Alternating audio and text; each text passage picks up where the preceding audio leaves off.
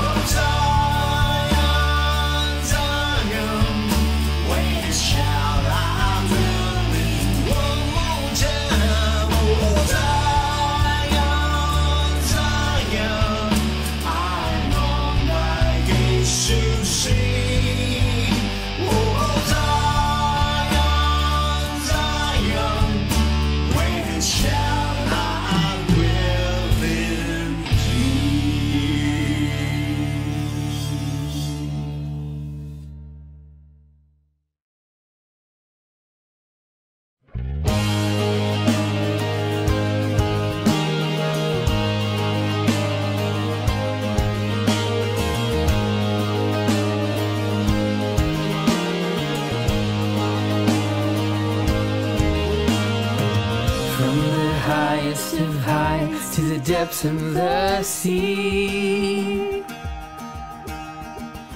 creation's revealing your majesty.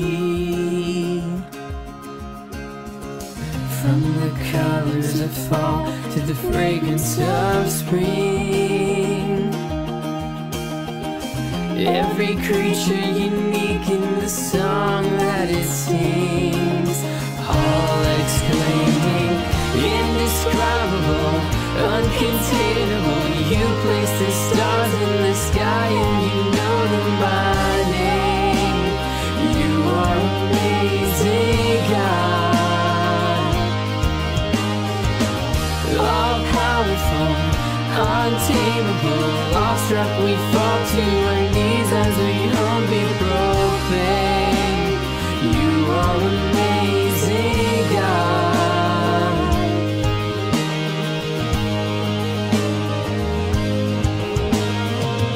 Who has told every lightning bolt where it should go? Or seen heavenly storehouses laid with snow? Who imagined the sun and gives source to its life, yet conceals it to bring in the coolness of night? None can fathom, indescribable, uncontainable. You place the stars in the sky and you know them by name. You are amazing, God. All powerful, untamable, awestruck we fall to our knees as we humbly proclaim. You are amazing, God. You are amazing, God.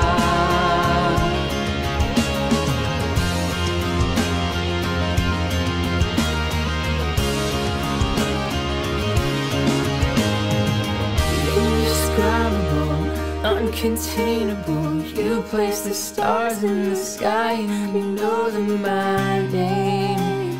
You are amazing, God. Yeah. Indescribable, uncontainable. You place the stars in the sky and we know them by name. You are amazing, God. Incomparable, unchangeable. You see the depths of my heart. You love me the same. You are amazing, God. You are amazing, God. You are amazing, God.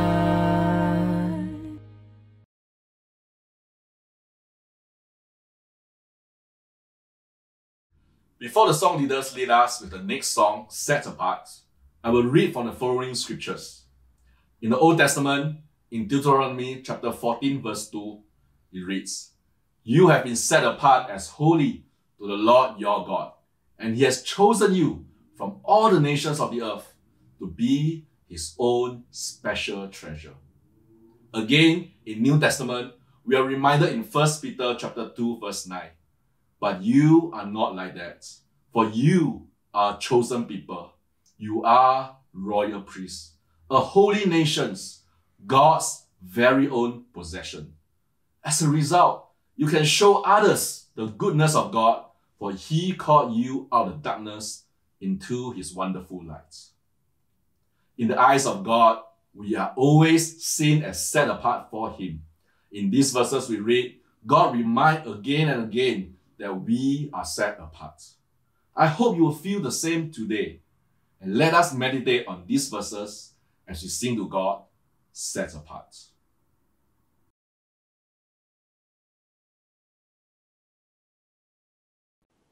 Set apart, born of promise, given life, a new name, stars of light, shine within us, treasure in jars of clay, we're set apart, Jesus as Lord is ringing in our hearts, we're bathed in the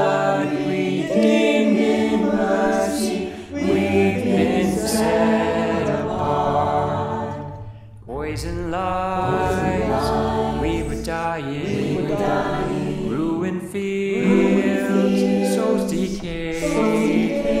You reached out from the heavens, you stooped down, made us great. We're set apart, Jesus as Lord is reigning in our hearts.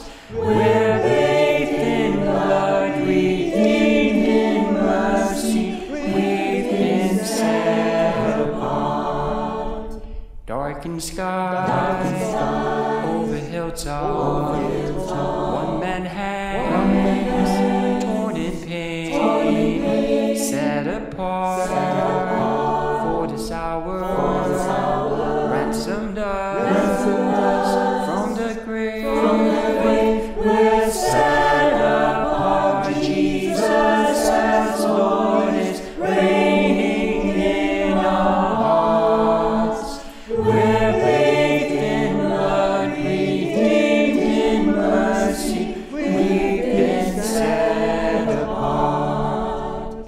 Trumpet sound, we are gathered, all those born of His grace, set apart, called by His voice, we'll see Him, face to face, we're set apart, Jesus as Lord is reigning in our hearts. We're bathed in blood, redeemed in mercy, we've been set apart.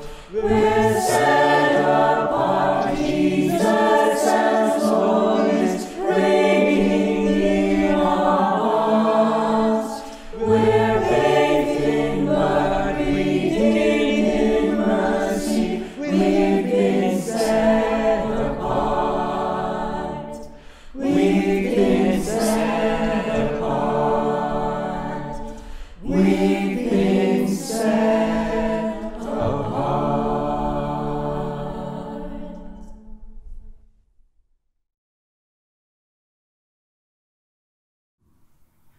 Thank you, song leaders. The time of circuit breaker has also slowed down the pace of life and given some of our friends studying the Bible time and space to seek after God. For this month of July, we would like to celebrate with our young Christians who made the decision to follow Jesus during this uncertain time. For a start, we will be having an interview with our sister Cindy from the Edge Ministry, who was baptized on 24th June. Let's hear what she has to share. Fiona, over to you. Hi everyone, I'm here with Cindy today, and we are both from the Young Professionals. Cindy just got baptized last week, and I thought it would be good to get to know her a little as our sister in Christ. Before I start, Cindy, would you like to introduce a little about yourself? Yeah, sure. So, hi everyone, my name is Cindy. I'm currently working at an early intervention center, teaching children mainly with autism. I got to know the community through meetup.com as I joined a creative journaling session that was facilitated by Angie 2 years ago. So I've always wanted to find out more about the Bible and Christianity to get a deeper understanding and knowledge of my own faith. As far as I can recall, I checked with Angie if she does any Bible study, and that is how it all started. Thanks, Cindy. I'm so glad that God opened the doors for you to get to know Angie through creative journaling and to start your journey on knowing about God on a deeper level. So how has the journey of knowing God been for you? Right. So I was actually introduced to Christ in primary 2 by a Chinese tutor and have been curious about his existence since then. Ever since I started studying the Bible with the group, I find myself being more disciplined and setting apart some time to read the words and just spending some quiet time with him during the day more consistently. I think it's really a journey that requires a lot of faith. Yes. It is definitely a journey that requires a lot of faith and discipline in getting time with God daily. I know that you started your Bible study in real life and eventually shifted it to Zoom due to the current situation. What are some interesting Bible study sessions that you've had over Zoom? Right. Yeah. So I think each session was always interesting. I find that the elaboration about each of the scenes were very eye-opening. So whenever I feel that I'm not doing the right thing, I will try to pause, reflect, and revert back to the discussion we had before in regards of the scene. So the other one would be probably about the gift of the Holy Spirit, because I found myself reflecting a lot during that period of time as I had a different understanding back then. And obviously, we had a lot of fun moments sharing our ups and downs, tears together, and just being vulnerable with each other. I remember being in a few of your studies, and I really enjoyed our time together and learning about the Bible on different topics as well. You mentioned that you started joining about 2 years ago. So, how has the community helped you in your walk with God? Right. So as I recall, I think like last year I attended a lot of like baking sessions and just Bible talks, and it really encourages me. And I think knowing the community better, I find that some of them really take the efforts to just reach out to me. They take the time and their own effort to connect with me through Zoom calls, especially during this period, and just spending the time with me even before the COVID, sharing about their own journey, their walk with God, and trying to just to know me better. And that really encourages me. I've seen how they've encouraged you and embraced you, and not just the sisters in your Bible study group, but also everyone in the zone that you've been joining.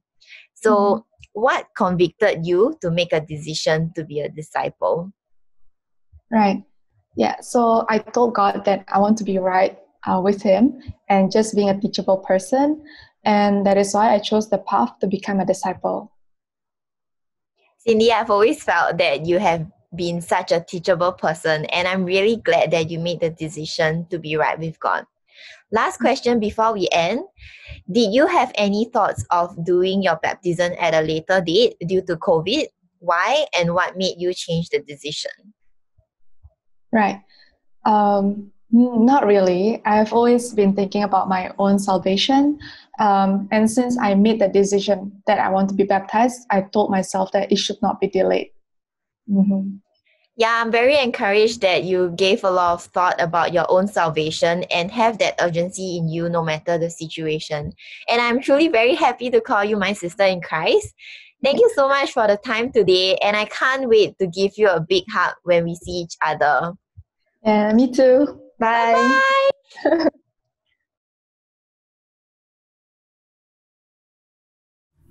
What a testimony sharing from Cindy. I'm so encouraged by what she has shared. Indeed, God is amazing and uses people around us, the community, to help us draw closer to Him. Now is the time for the sermon, after which we'll be taking communion together. In the book of John, Jesus made many statements beginning with I am, such as I am bread of life in John 6, and I am the light of the world in John 8. Today, we'll be hearing from John Lewis. His sermon title is I am and I am not. Who are the I ams in this statement? Let us find out from John. Brothers and sisters, I present to you John Lewis. Welcome everybody to our Sunday worship service and to the month of July. In this month, we as a church will be studying the book of John. And I hope by now you've already got the material. And it's really exciting when we can study the same material together as a church. I think first of all, it gives us something common to talk about during the week. And that's just a great way to stay plugged into the Word and to continue to encourage one another. You know, when you study the book of John, you can't help but come across this phrase, I am. In fact, this phrase was uttered by Jesus all through the book. And here are 7 of his I am statements. In chapter 6, verse 35, Jesus says, I am the bread of life. In chapter 8, verse 12, Jesus says, I am the light of the world. In chapter 10, verse 7, I am the gate. In verse 11, I am the good shepherd. In chapter 11, verse 25, I am the resurrection and the life. In chapter 14, verse 6, I am the way, the truth, and the life. And finally, in chapter 15, verse 1, I am the true vine.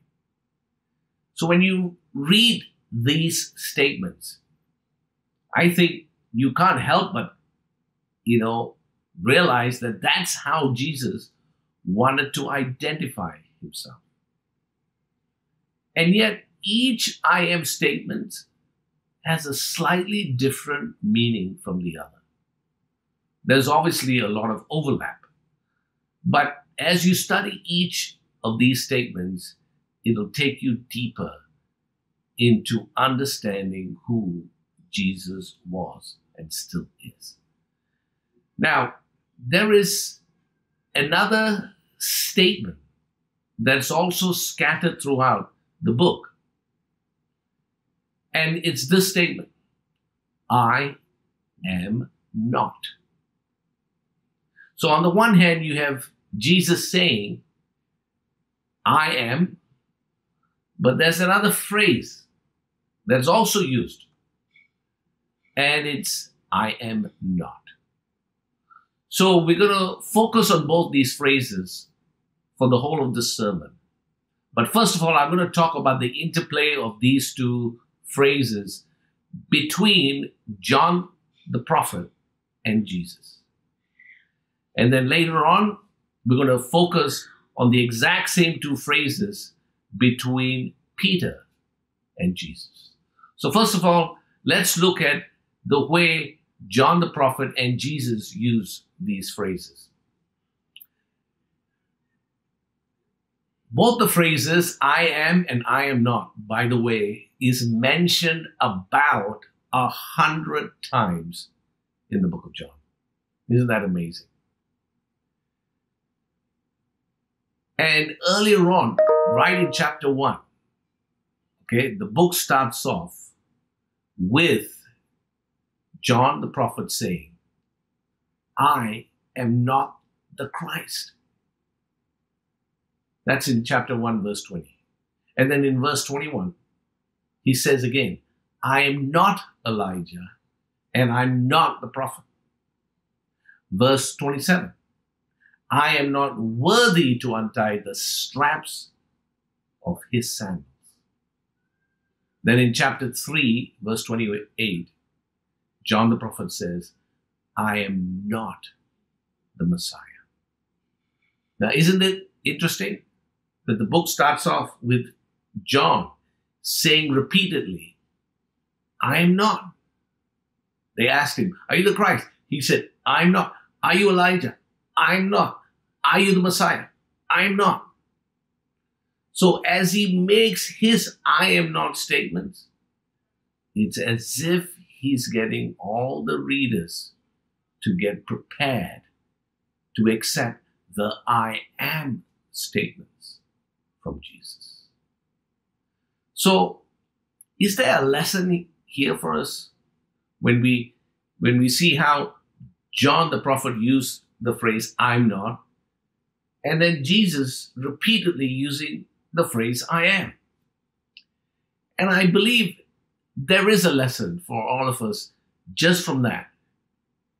Perhaps the lesson is just this: the rest of us must say, I am not. And only Jesus can say, I am. Just think about that.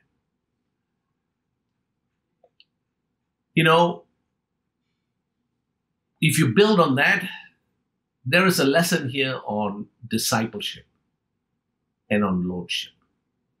I mean, let's face it. Who really is the Lord of your life? Can Jesus say, I am the Lord of your life? And can you say, like John the prophet, I am not the Lord of my life? Until you can say, I am not the Lord of my life, then Jesus can't say, I am the Lord of your life, or I am the light of your life, or I am the bread of life. You have to first of all say, like John the prophet, I am not.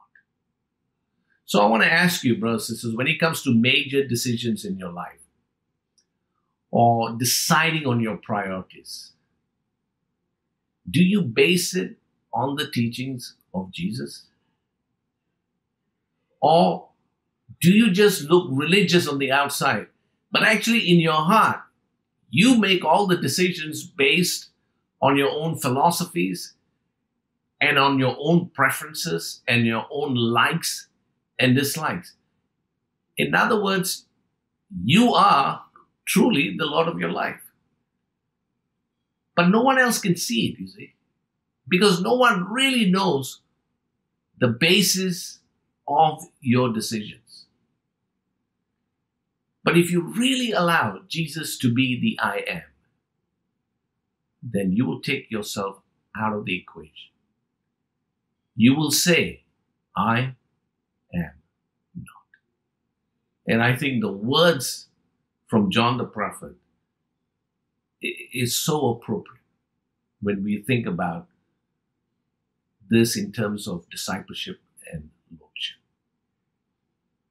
You know, come to think of it, many of the sins that the Bible mentions really comes down to this one thing: a desire to please ourselves.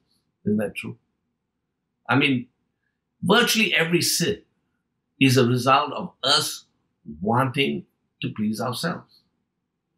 It's a result of us saying, I am the Lord of my life. I want to do what I want to do. I want this pleasure. I want this experience. I mean, let's go through some of the sins, evil thoughts. That's a sin. But you know, when we have thoughts that we allow to get very, very far, when people hurt us, we say what? I want justice. I want revenge. I want to pay back. I want it my way. What about the sin of sexual immorality? Why is that such a rampant sin in the world today? Because behind that sin, what's the driving force behind that sin? It's this: I want pleasure. I want to enjoy myself. I want to please myself. What about the sin of theft? How does that get translated? Basically, it means this: I want this for myself. I don't want to work for it, but I want it. What about the sin of greed? Basically, it's us saying, I want more money. I want, quote unquote, the good life. You see, so much of the driving force behind each act of sinful nature is an incredible desire to please ourselves. And to borrow the words from John the prophet, we would do a lot better in life if we can understand that at many times in the day, we need to use this phrase, I am not.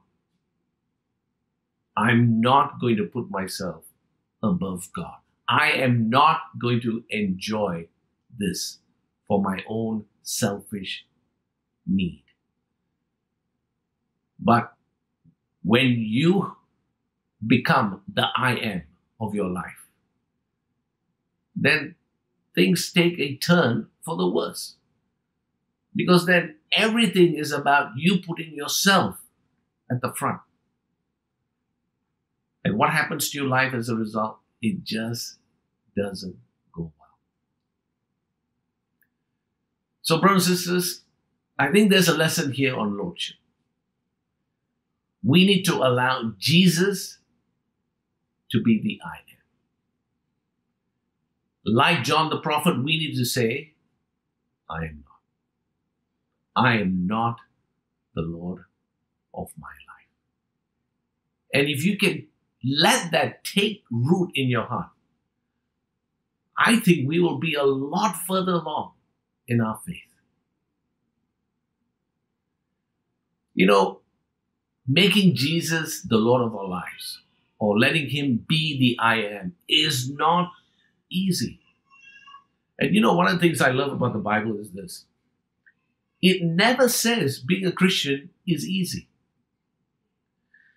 You know, when you talk to salespeople, they always tell you the good side of a certain product that they want you to buy. Isn't that true?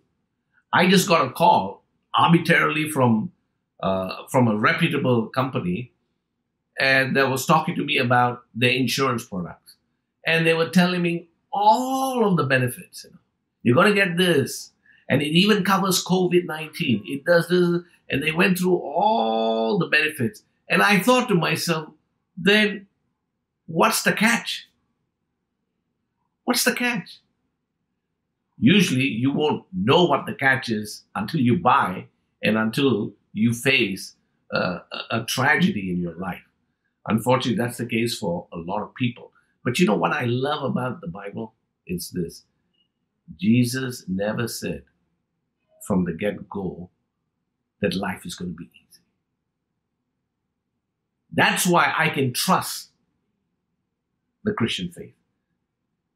Jesus is not selling us something where he only talks about all the benefits and the challenges are never highlighted. That's not what it says. When you really understand the I am statements, basically what that means is Jesus is the Lord of your life through thick and thin. It doesn't matter what happens to you, he is the Lord of your life. And yet for many of us, is he truly the Lord of our lives when we go through a challenge? Or is he just the great I am in good times? I'll tell you one thing I've learned after being a Christian right now for about 37 years. Sometimes challenges will come and they'll last for a short time. But for some of us, we will face challenges that will last a very long time. And when those times come, I'm telling you, your faith will be tested. You know, in about 2003, when we were going through a lot of crisis as a movement and as a church, there was a lot of stress. And something started to happen as far as my wife's health was concerned. You know, she started to develop rashes on her skin. And at first we didn't, think very much of it. But as time went by, it started to spread. And then Karen got it diagnosed, and then the doctor told her that she has psoriasis. And, psoriasis can be extremely challenging. There is no cure for it. And when certain things triggers you, your skin just flares up, and it's extremely, extremely uncomfortable. And then on top of that, she had to be very careful about what she eats. And from that time on, I remember things just changed in our lifestyle. Prior to that, we could go to any restaurant, eat anything. After that, I had to learn one thing. I can only go to restaurants that serve the kind of food that only Karen can eat. That actually caused me a lot of frustration. There are times I'll get so annoyed. And I remember praying to God, okay, you've let her have this. Okay, it's been long enough. Can you take it away? Here's the thing. I wish I could tell at the end of the story, Karen is completely cured. But you know what? She still has psoriasis. How many years has it been? It's been a long time. And I realized, you know what? God's probably doing that to teach me some things, to teach Karen some things. And the one thing I know I've learned through all this is this. Learn to think a lot more about what Karen needs. Learn to not just think about what you want. When you want to find a place to eat, don't just think about what you want. You know, it may be a small thing, but that has been a huge thing for me. I am not going to decide ultimately what I want. I have to really take Karen's feelings into account. That's what I've learned. And I want to ask you this, brothers and sisters. Do you have an ongoing challenge that have stayed with you for about a decade, maybe even longer? How do you feel? Is Jesus still the Lord of your life? Are you still as fervent as ever before? You know, if you falter in times of trouble, and by the way, we all do, but there has to come a point where we have to just pick ourselves up. Are you with me? And I know challenges can get us down. We've all we all have been tripped, but there comes a point where you have to just stand up, because the question is this: if you're only going to make Jesus the Lord of your life when times are good, then think about it. That's like saying to God, I just want to be on your side so that life can be good. Now, how do you feel if someone uses you or wants to be close to you or wants to be your friend because they know by doing so, another door will be open for them? You know, you thought they liked you for who you are, and then finally you realize, oh my goodness, they're using me. How does that make you feel? I know I don't like that feeling when I get that. How do you think God feels being used? God, thank you so much for this. Oh, you bless my life with all this thing. But then one day when he gets taken away, all of a sudden we lose everything. We don't want to be close to God anymore. You see, that's the real test of who is the I am in your life. Let's borrow that phrase from John the prophet and apply it during these difficult times and say, I am not the Lord of my life. All right, now let's move on and talk about the interplay of those words between Jesus and Peter. Now let's turn right now to chapter 18 of the book of John, starting in verse 2. Now Judas, who betrayed him, knew the place because Jesus had often met there with his disciples.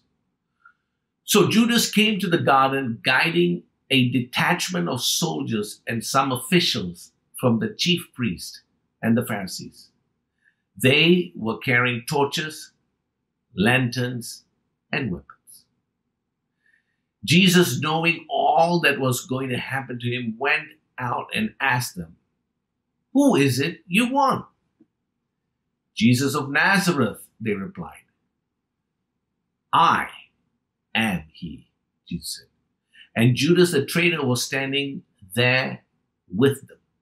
When Jesus said, "I am he," they drew back and fell to the ground. Again he asked them, "Who is it you want?" "Jesus of Nazareth," they said. Jesus answered, "I told you that I am he. If you're looking for me, then let these men go." Interesting. I never realized this before, but notice how clearly Jesus used this phrase, I am. John records it 3 times. I am, I am, I am. Clear. No ambiguity. I am Jesus of Nazareth. Now, later on in that same chapter, let's read in verse 25. Meanwhile, Simon Peter was standing there warming himself. So they asked him, you aren't one of his disciples too, are you? He denied it, saying, I am not. One of the high priest's servants, a relative of the man whose ear Peter had cut off, challenged him. Didn't I see you with him in the garden? Again, Peter denied it, and at that moment, a rooster began to crow. Now, look at this incident. What did Peter say? It's interesting how John phrased it. 3 times now, Peter says, I am not. I am not. Earlier in the chapter, 3 times Jesus says, I am. So when we see the interplay of I am and I am not between Peter and Jesus, this time, you know what we realize? We've got to emulate Jesus. And if there is a need to take a stand for our faith, if there is a need to take a stand for our values, we need to just come out courageously, like Jesus, without ambiguity, and say, I am. But sometimes we falter under pressure because of fear, because of perhaps a desire to please others. And then we say, I am not. I am not. Only to regret it. You know, this reminds me of a story of my son when he went to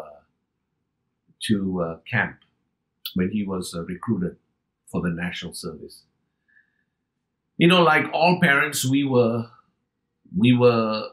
in anxiety, you know, wondering how he would do. Because, as you know, especially brothers, that things can get pretty rough, okay, as a young recruit.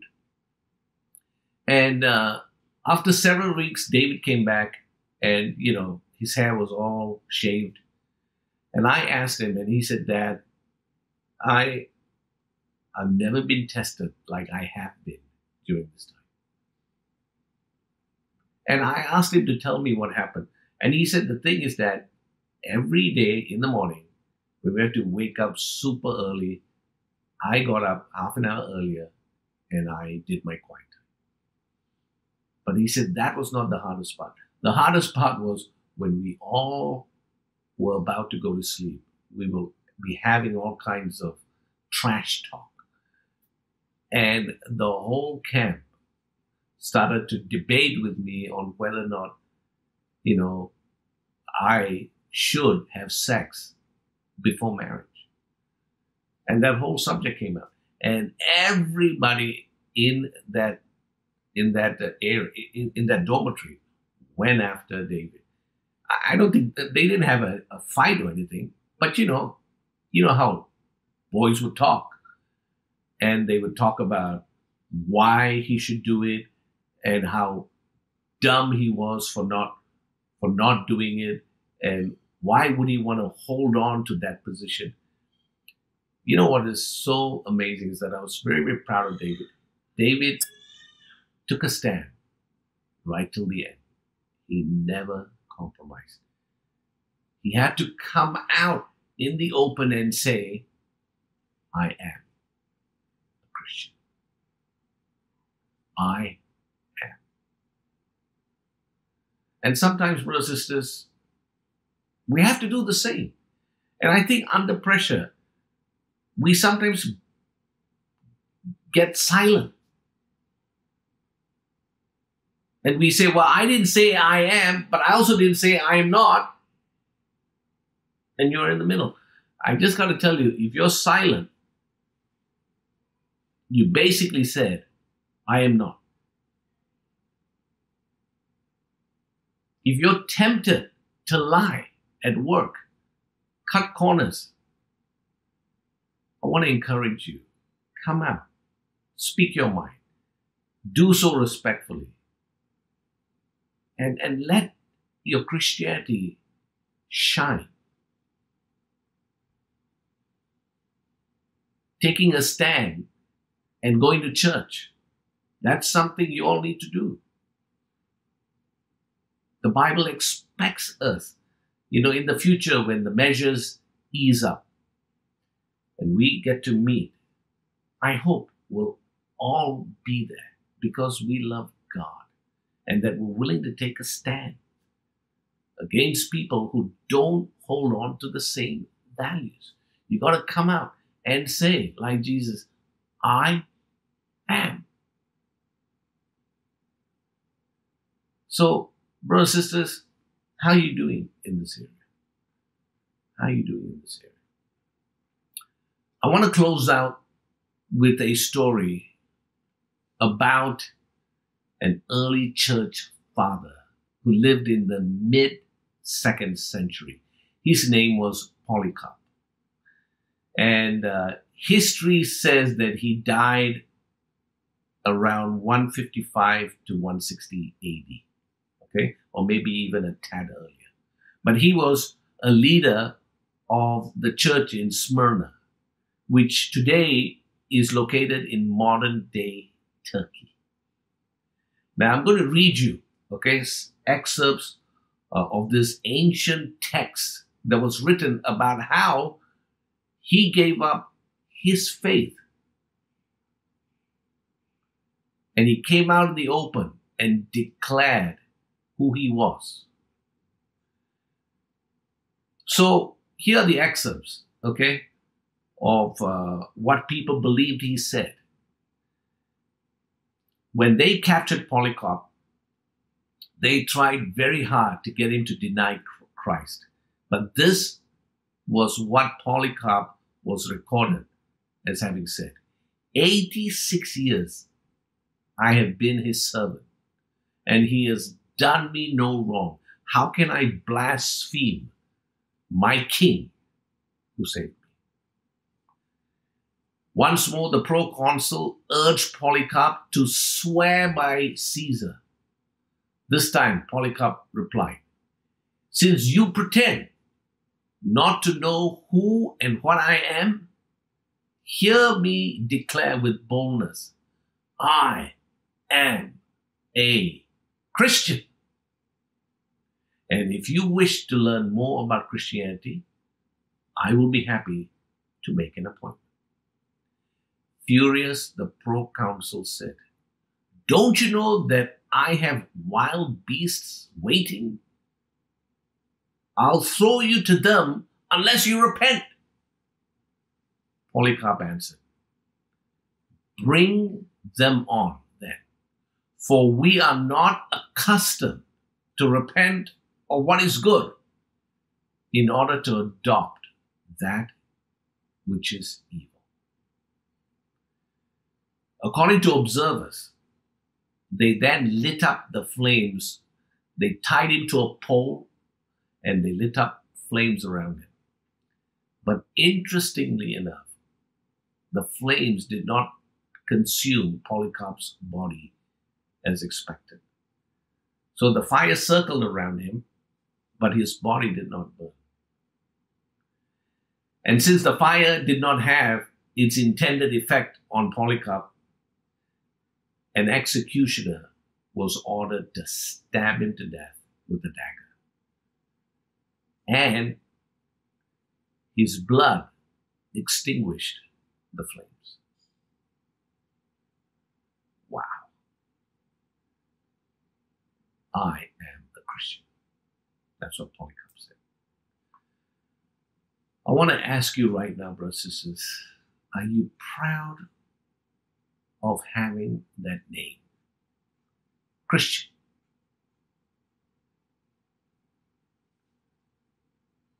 Do you wear it? Do you hold on to those values? You know, I am a Christian. Do you profess it when there is a need? Now, I'm not saying we profess it without being invited. And I don't think that's helpful. That could turn a lot of people off. But trust me, as you lead your godly life in Christ Jesus, you will be called upon to profess your Christianity. And I hope in those occasions, you will say like Jesus, without ambiguity, I am. Thank you, everybody, and I hope this lesson has been helpful to you.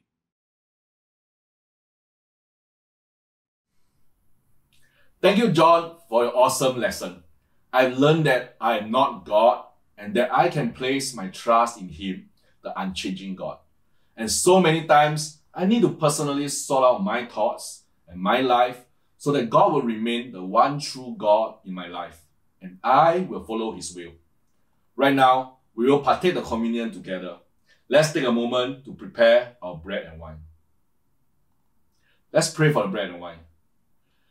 Dear God, thank you, God, for speaking to us today through the sermons and the scriptures. Thank you for Jesus dying on the cross so that we can have this relationship with you. We are so grateful that you are the great I am. You are the Alpha and the Omega. You are the beginning and the end. We are grateful to be able to recall you, our Father, and we are your son and daughters.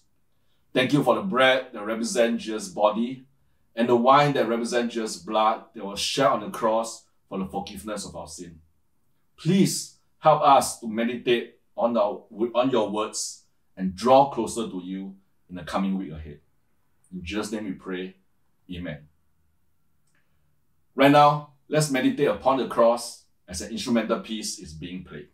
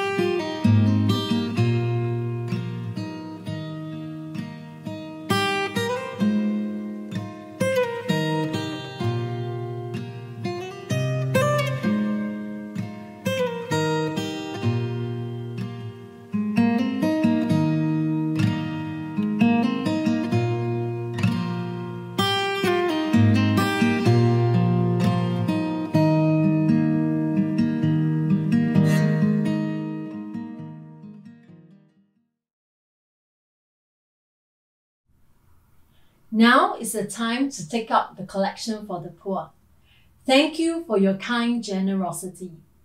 During the song that follows, you will see a graphic showing the breakdown of how our church distributes the donations we collect.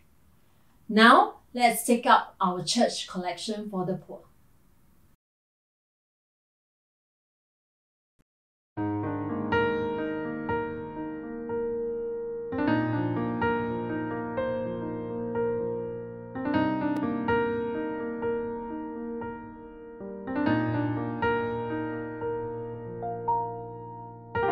You were the Word at the beginning, one with God the Lord Most High.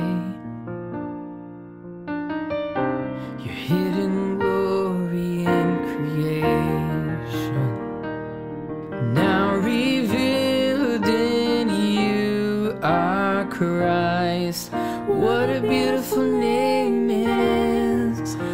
What a beautiful name it is, the name of Jesus Christ, my King. What a beautiful name it is, nothing compares to this. What a beautiful name it is, the name of Jesus.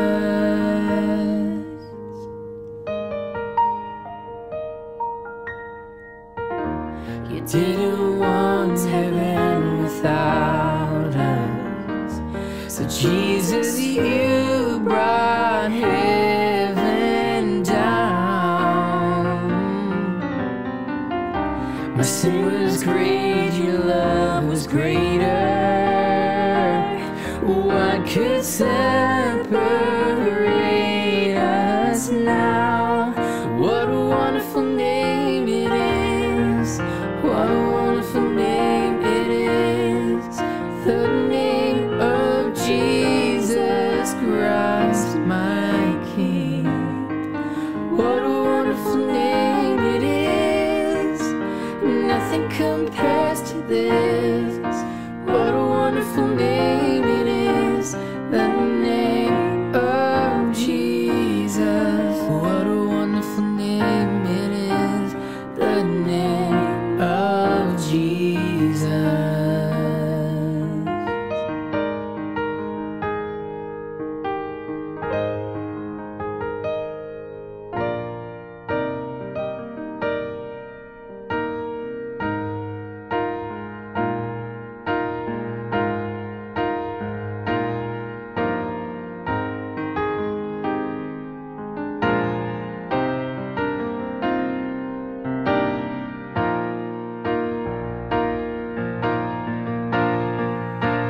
Death could not hold you, the veil tore before you.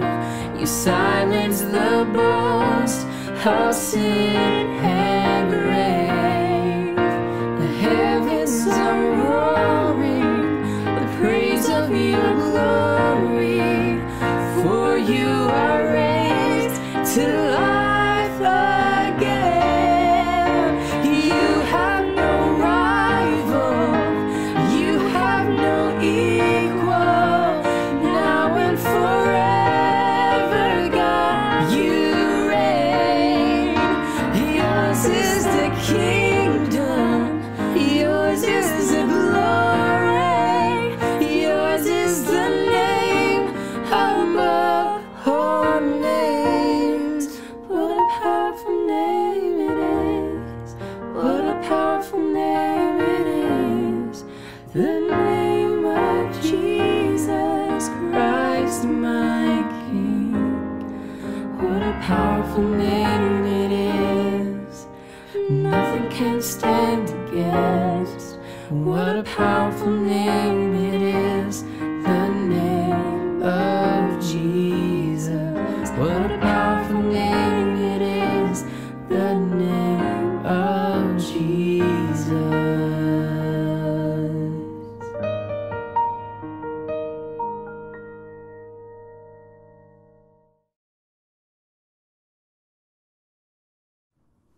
Thank you so much for joining us today. I hope you have enjoyed our worship service. Now is the time for some announcements. As mentioned, we will be starting the Quiet Time series, The Great I Am, as a whole church. Consisting of 21 sessions, each session can easily be read over 2 days. We encourage you to share your insights with your small groups. The PDF file for the Quiet Time series is available on our church website, that is centralchristianchurch.sg. Next, our upcoming I Choose Us marriage workshop will be on 24th to 26th July, Friday to Sunday. It is a free webinar focusing on helping married couples build love connections in our marriages by breaking harmful cycles. Do take note of the timing for each session and that it is only for married couples residing in Singapore. Let's be inviting our friends and get them to register early. Thank you so much for joining us. Goodbye, stay safe, and God bless.